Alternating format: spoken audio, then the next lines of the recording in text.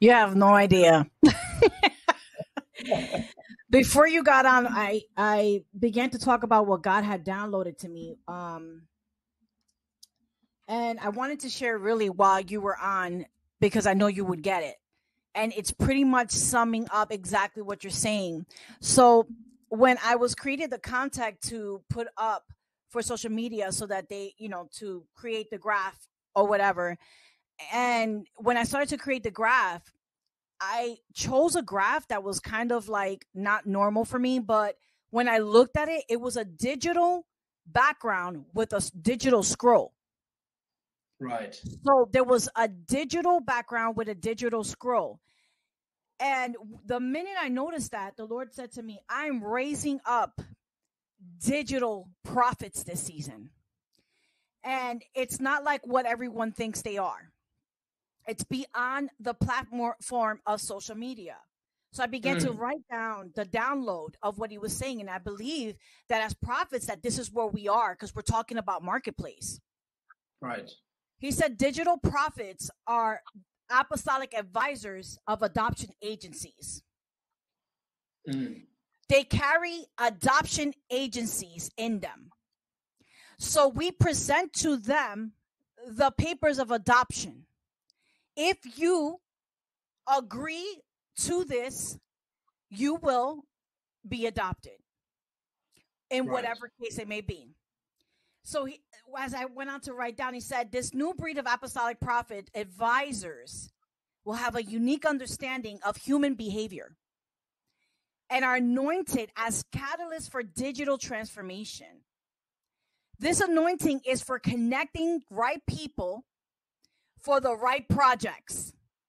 And he emphasized projects are destiny. Right. Ministry business model is what we're moving into. And I know that's going to be some cliche for some people because people don't want to say business and ministry together. But unfortunately, we are about our Father's business. And so everything we do accordingly to his excellence because he is the boss.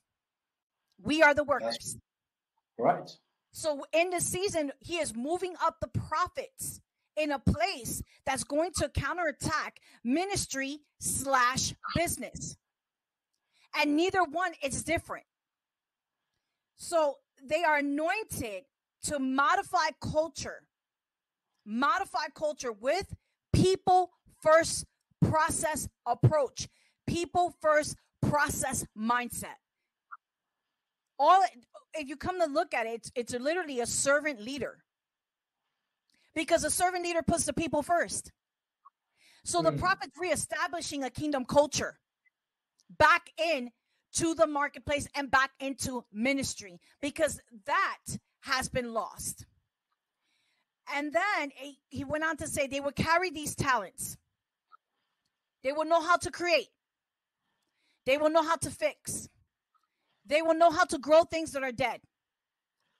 They will know how to improve efficiency through frequency. And he began to reveal to me that there will be a sound. And those sounds in places where we release the sound, whatever sound is needed for a manifestation to come through, that will be the frequency that will be sound abroad, whether it's in a corporate atmosphere, whether it's in the ministry, whether it's in regions. Whenever, does not matter. Why? Because a prophet knows how to prophesy, a prophet knows how to pray, and a prophet knows how to shake kingdoms. And so once you get all those three factors into your identity as a prophet, then you will begin to shake a kingdom through frequency.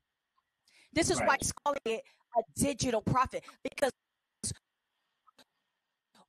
advance our own as humans.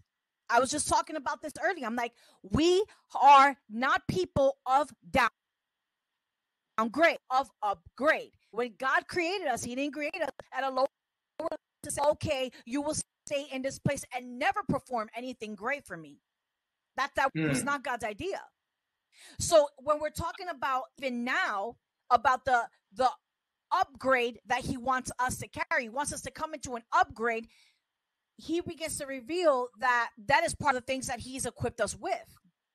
So also, all of this is going to happen through, and he said it so clear, through executive placement. Executive, he kept saying executive placement. And I looked this up. I said, what is this? And he says, it's a rank. I am placing these digital prophets in a rank. What is this rank? He calls it, well, the world calls it the C-level title. If you go into a corporate industry, they'll say you're a C-level title because you are an executor.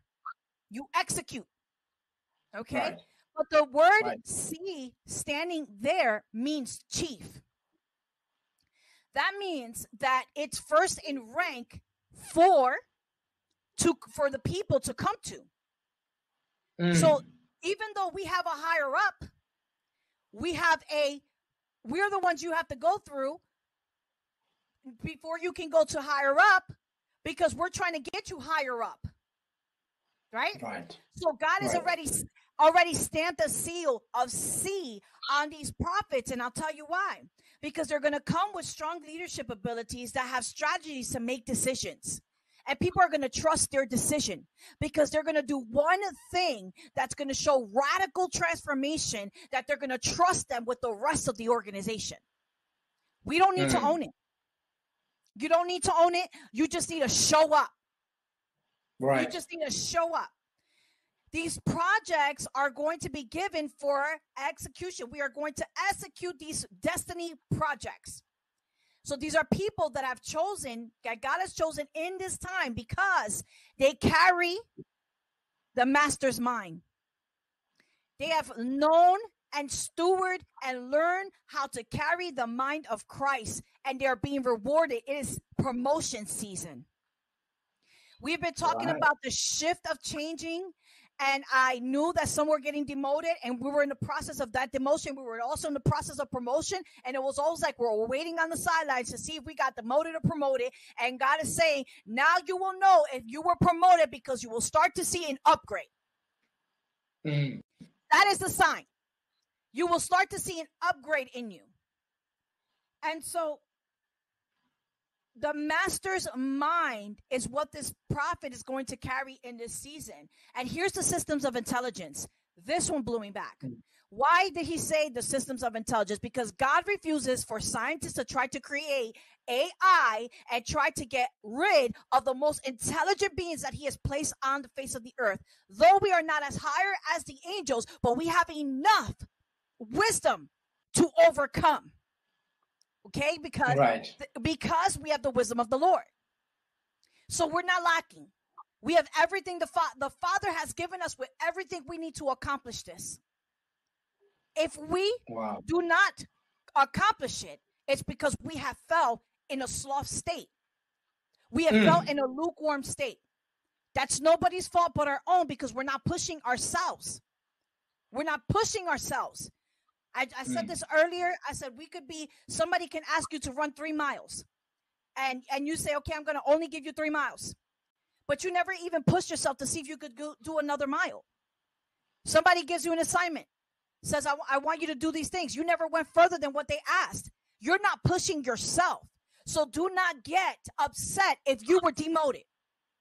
Because God is, I said this yesterday on the live, God is moving. He has to. He has prophecies that must be fulfilled. People's books are written, and those things must be fulfilled. And he must move. And we are in a moving season. You did that now. You're saying it's a now season. We can't do 30-minute wait. We can't do a 10-minute wait. We have to do it now.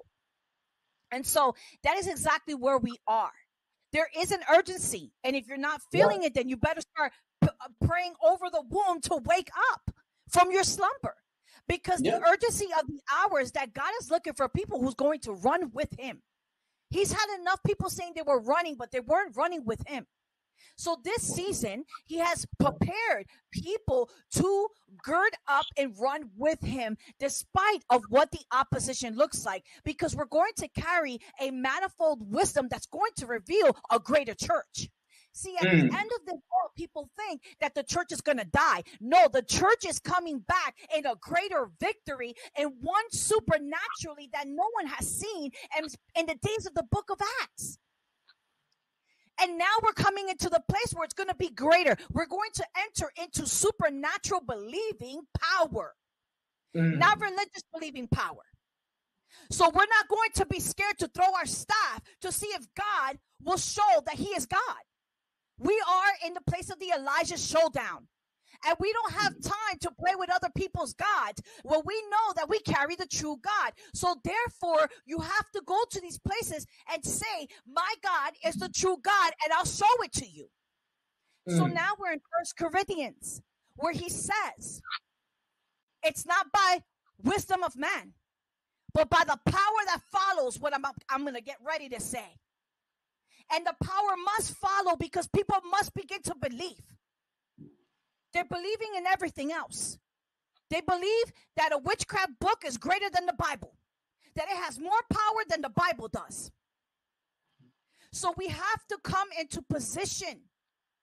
We have to come into position of, number one, identity. You want destiny, but you can't have it with identity. If you have an identity crisis, we must get into a place of going into the master's mind.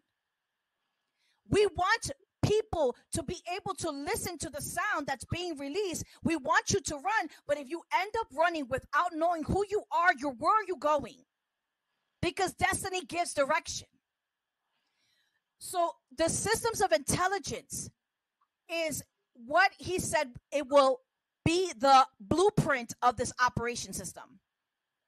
One is to engage. This is not a season it's not a season to disengage or disarm yourself.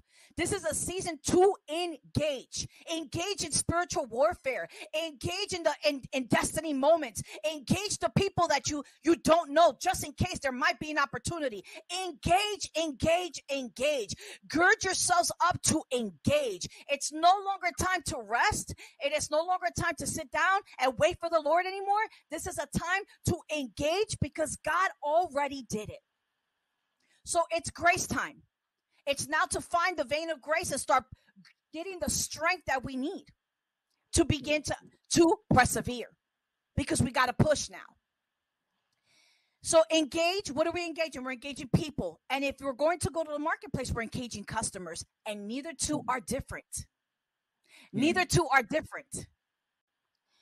Empower. We're here to empower the laborers, and we're here to empower employees. We're here to empower one another. So if you're in a work environment where majority of the people are back at work and they're doing their due diligence, you should be empowering somebody in your job, because I guarantee that if you would sow a seed of empowerment, that empowerment will come back to you. So if you're not feeling quite empowered at work, it's because you're not a great empowerment. The next thing, number 3, is to optimize. We got to optimize. We have to optimize. We have to train people. We have to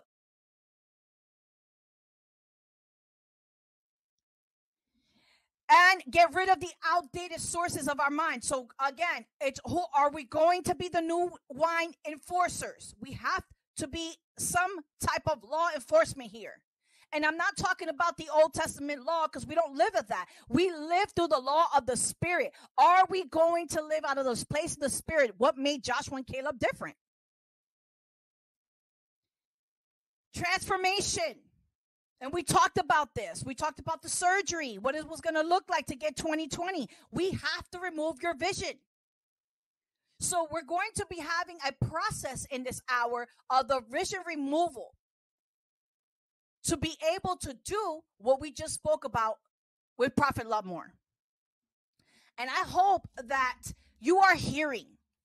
I promise you that I've said it before in the live. I think it was yesterday when we went live. I'm going to say it again. Please do not try to connect dots, these new dots, to dots of the past. Stop it. Because God is trying to lead in a new way. And you cannot use your reliance of your past to try to figure out what is happening now in this future.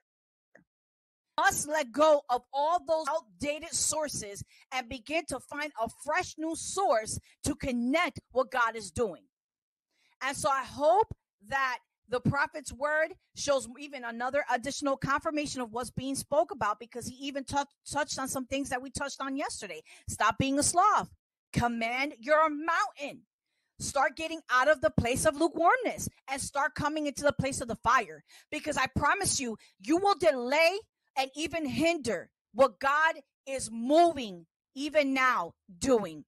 And so people have tendencies to do that. God's grace is so sufficient. There's nothing lacking in God's grace. But if you don't know how to tap into that grace and move with the grace, then guess what? You become self-sufficient. And therefore you will lack. So I hope that this brings some more encouragement. I'm so glad we were able to come back and release this information to tie it together with what God is saying in this hour. Listen, the prophets already have spoken. If you do not apply what is being said, it's no one else's fault but your own ears. That's why Jesus often said, those who have ears to hear, let them hear. That means not everybody was listening. So I hope that this blessed you. And hey, it's Friday.